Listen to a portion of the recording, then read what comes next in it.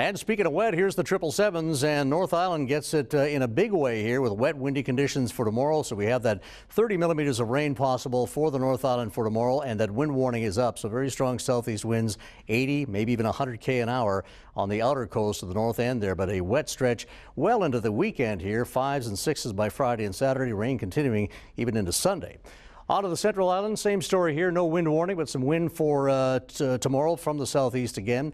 And rain probably going to be around the 20 millimeter, maybe 25 millimeter mark for the Central Island. So the Comox Valley could be fairly wet tomorrow with more of the same again for Wednesday, but a much milder day. High of 11, temperatures back to 8s and then 6s through the end of the week and lighter rainfall by then. And then for the southern tip, we'll see some shower or some rain getting in here tomorrow, but not to that level. About 10 millimeters on the way for us on Tuesday with some wind issues as well. And then Wednesday, we're still dealing with that system, so it's more rain again, tapering off on Thursday and then kind of drying up there for Friday and Saturday before it resumes somewhat on Sunday. So there we have the opening week of 2012, Tony, and it looks pretty wet for everybody.